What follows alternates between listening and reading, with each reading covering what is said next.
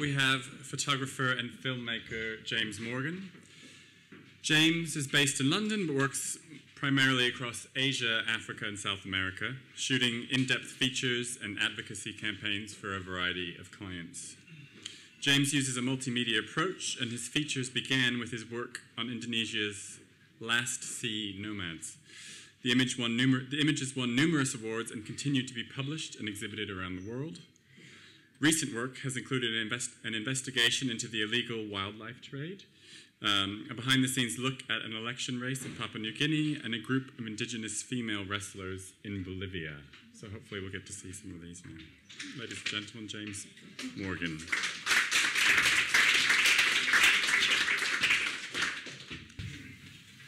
This is terrifying. So this first set of, can you hear me all right?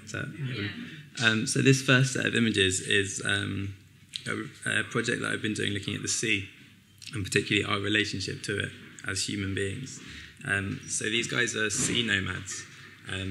Basically, they live at sea year-round, just living solely off what they can dive and catch under the sea.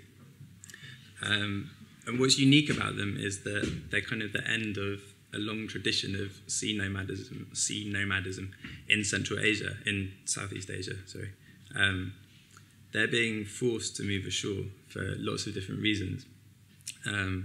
So I was kind of excited about this project because these are kind of the last 5 or 6 people even, like really down to the last individuals who still live at sea. This is Japmin, and he's just speared an octopus in this photograph.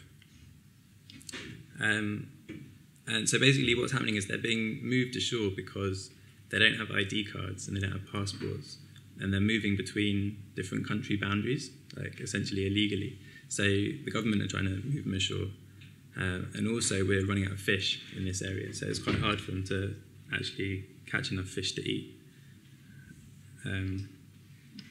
So this guy is called Moen Lanke, and you can see how he's made his goggles, and if you can see what's holding them together, it's just a bit of fishing wire. So all this is stuff that he's just found lying around, basically. Anything he can scrounge, he uses for his boat, for his goggles. They make their own flippers, all sorts, very kind of, what's the word? I don't know what the word is. Yeah, they improvise very well. Whatever they find it useful. So this is kind of a sad picture. This is a lady called Annie. This is Annie in her boat, and her husband died compressor diving, which is basically where you dive and then air is pumped down to you through a tube, which means that they can dive deeper and for longer. So her husband died, and Annie is actually paralysed from the waist down from diving on compressor. So this is their son, who has to support them, has to catch all the food for him. And Annie just sings. She just sits in her boat, kind of year round. She's probably like 50 now. She just kind of sits there watching the sea. This is a happier photograph. This is Enal, or Shark Boy, as he's come to be known.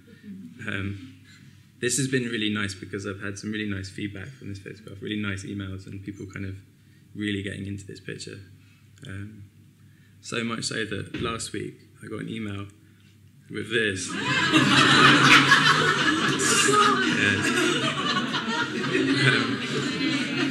And it was like really, yeah. You know those emails you get where you think it's spam because the English is so bad, and you're like, what are you talking about? Yeah, I got that, and I was like, yeah. So I don't know if I was disgusted or like honoured or what. It's good that people are seeing the pictures, at least. So this is Torres Siaje. So what I was saying, where the government are moving these sea nomads ashore, this is an example of where it's happened. They've promised them electricity, water, schools, hospitals, you know, all the usual kind of development promises. But those haven't materialised, and so the sea nomads have moved back out to sea, essentially, and built their own village. So this village is about 1 kilometre off the coast, all on stilts. And these kids now go to school on the mainland, but not until they're about 11. So they're still kind of at sea, but not in boats like those first guys. So this is a kid learning to freedive. He's probably about 5 or 6. And what they do is they jump off the jetty, swim down, try and touch the floor, and then come back up to the surface.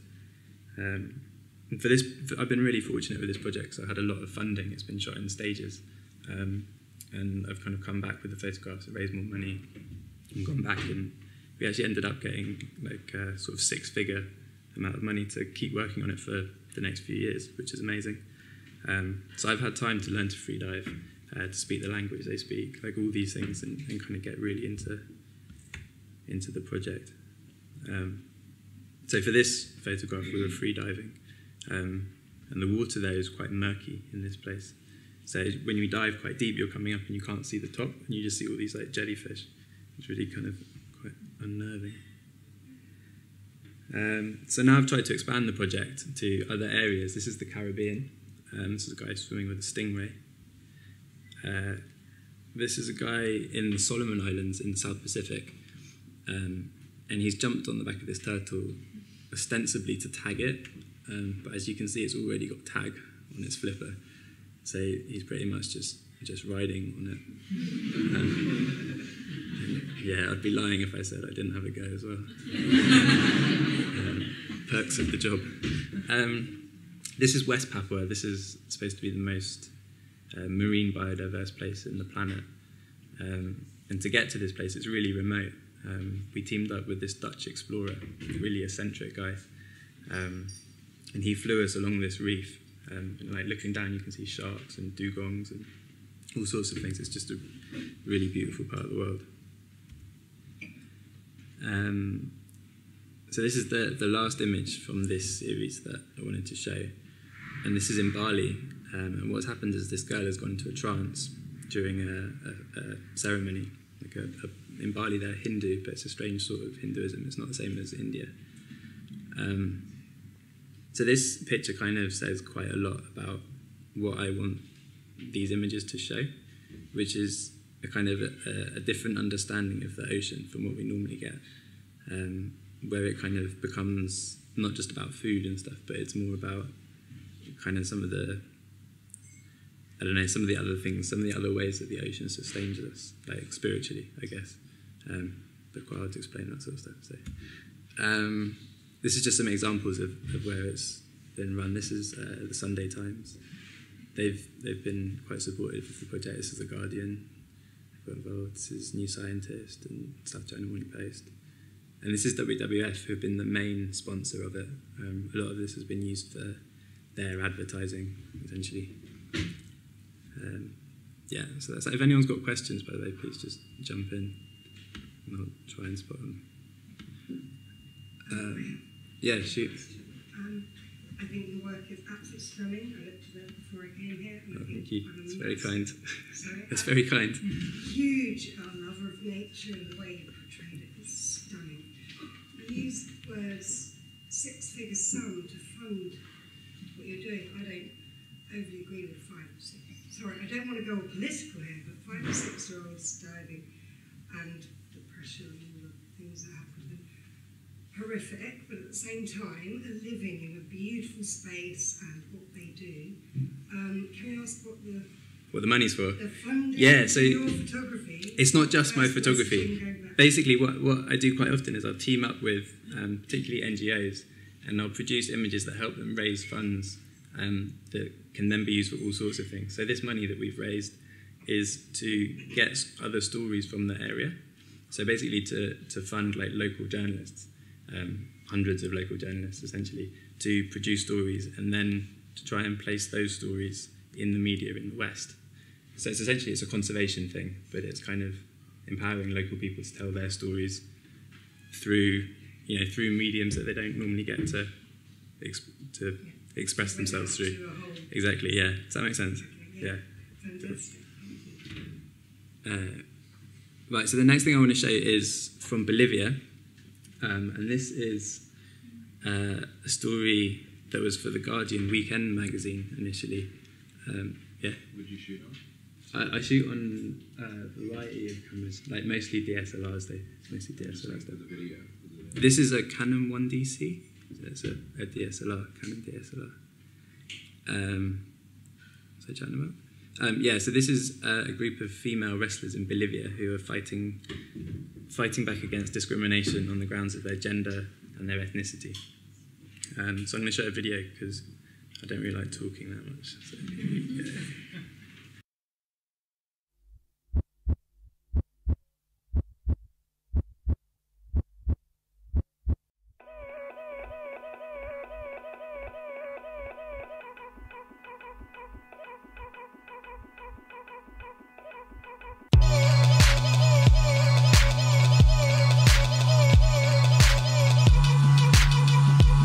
Vengo de sangre de luchador.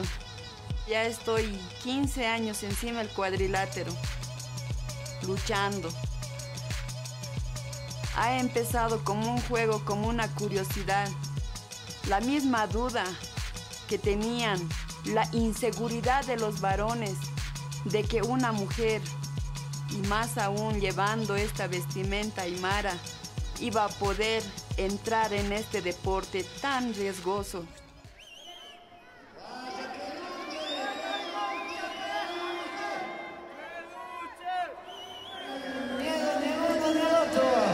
Es lo que pasa por ese lado. 1, 2, 3, 4, 5.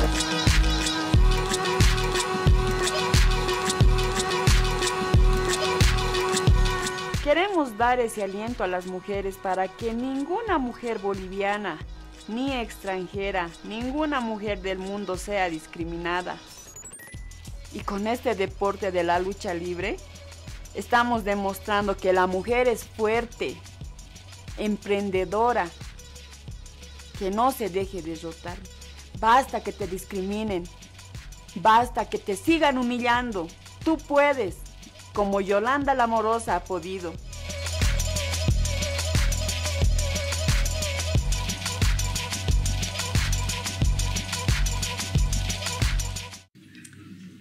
So this last set of images, this is the island of New Guinea. So this is just above Australia.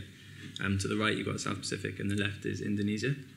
I just put a map up because not many people know where it is. It's actually the second biggest island in the world after Greenland. The left-hand side is West Papua, which is officially Indonesia, but it's a contested territory. They've been fighting for independence sort of since the 60s. And I've worked there a couple of times under fake visas, and it's always like quite a terrifying experience. You end up kind of smuggling memory cards out in your socks and stuff like that. It's definitely a place I want to keep working, but it's quite intense and yeah, not the most pleasant place for a few reasons. But today I want to show some photos from the right-hand side, which is Papua New Guinea. I was in Papua New Guinea working for USAID, which is kind of the development arm of the US government, and they were putting some more money into this work on the sea. But after that, I met this man, Lester, who is a criminal, basically, from Moresby, the capital of Papua New Guinea. Port Moresby is kind of quite a notorious city in Southeast Asia for just violent crime. And Lester had a story which he told me about how he followed a Malaysian man into a bank, and the guy came out with cash in a briefcase strapped to his arm, and this guy just cut his arm off. He took the briefcase and the arm, just discarded the arm somewhere. And yeah, and he had a lot of stories like this, but with this particular story, he went through a kind of a reforming phase later in his life. He went through 3 or 4 and then dropped back into crime. But in one of these phases, he found this businessman and took him out to dinner, like just to apologise, I think, essentially, was the thinking. But yeah, apparently it went terribly and the guy tried to kill him in the restaurant. It's like, obviously. But it kind of got me thinking about violence as kind of a shaping force in a community, because everywhere I went in Papua New Guinea, I was met with the same stories and the same kind of constant fear of violence that people live in, like more so than anywhere else that I've travelled. So I spent a bit of time with the police, just seeing how they were kind of underfunded, outgunned, corrupt, etc. So this is a group of drug dealers from the highlands. Yeah, quite a bunch. And what they do, because Papua New Guinea, because there is so much marijuana, it grows kind of like a weed almost there. No pun intended. Yeah, it's very hard to sell it. So what they do is they give it to the logging companies, and the logging companies export it along with their legitimate cargo to West Papua, where it's swapped for guns. There's a lot of guns left over just because the civil war's been going on for so long. And the guns come back to Papua New Guinea and are sold, and that's kind of the trade. That's how a lot of the criminal money comes into Papua New Guinea. And this was kind of a pivotal story for me because I was shooting something on violence and crime, but I was also like incredibly bored of these subjects. I was just like, I see so much of this in the newspapers every day. Not in Papua New Guinea necessarily, but we see crime and violence the whole time. And so I kind of decided that I didn't want to photograph kind of instances of violence and more just the sort of facts of violence. I wanted to try and photograph it in a different way, I suppose, by showing kind of how it's a shaping force, I guess, and how it kind of affects the way people live and the way people make decisions in a community.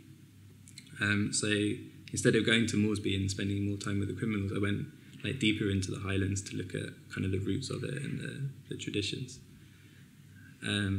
So what happens in the highlands of Papua New Guinea is you have a few towns, like 3 or 4 kind of main towns, and all these communities come out of the jungle, all with different ideas, all with different beliefs, different kind of community practices essentially. And they're all mixed together in these towns, so you get some like really fascinating exchanges, but also a lot of kind of intertribal conflict. And there's a lot of discussion, I suppose, more so than anywhere else that I've been. Is people just genuinely don't know what's going on, or like, not that anyone knows what's going on anyway, but they know that they don't know because they're faced with so many ideas the whole time. And on top of that, you have a lot of missionaries there, mostly Seventh-day Adventists.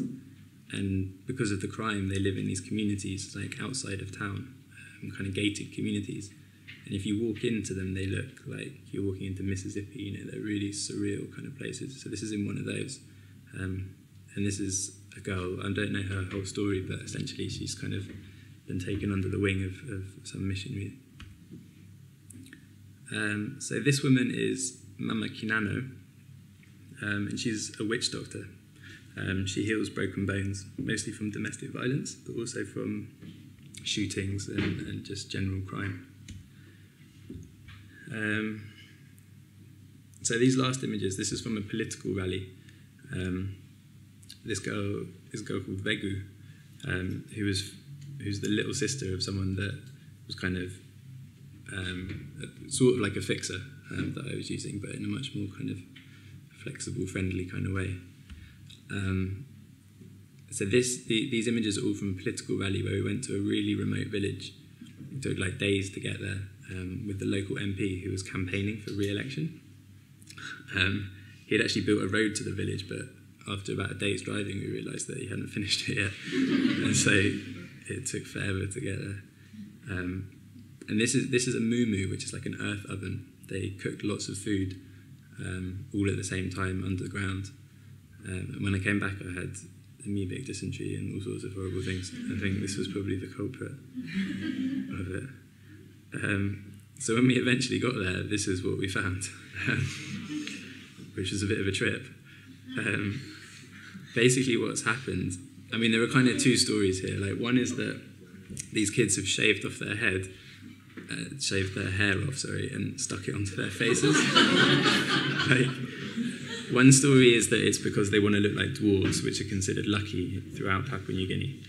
But the other theory is that they look just like the MP that we were travelling with, like spitting image. And I never found out what the truth was, but they freaked me out. There's something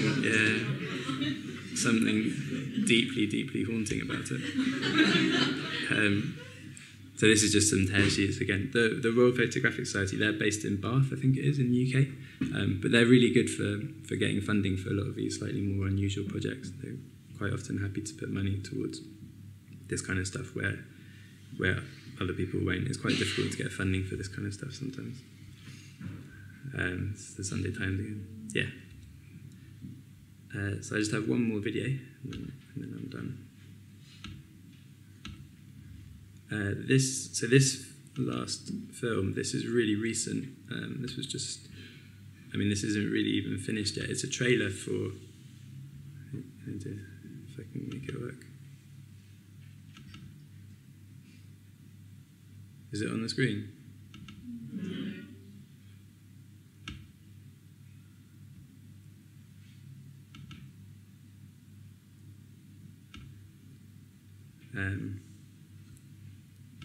Yeah, so this is quite recent. This is Sumba, which is a little island in Indonesia, which no one's really heard of because it's kind of, it hangs off the bottom of Indonesia, and it's another one that's a bit tricky to get to, and yeah, it's kind of a strange place.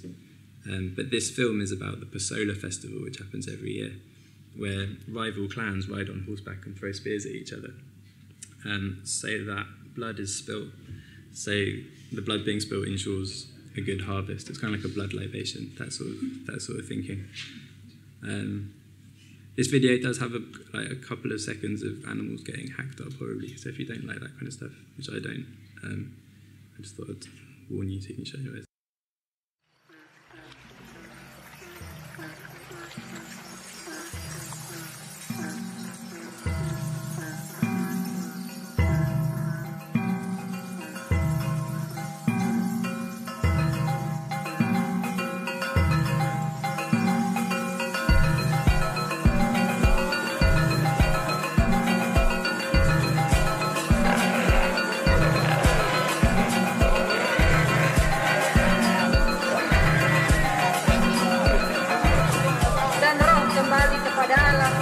Yang mengaruniakannya.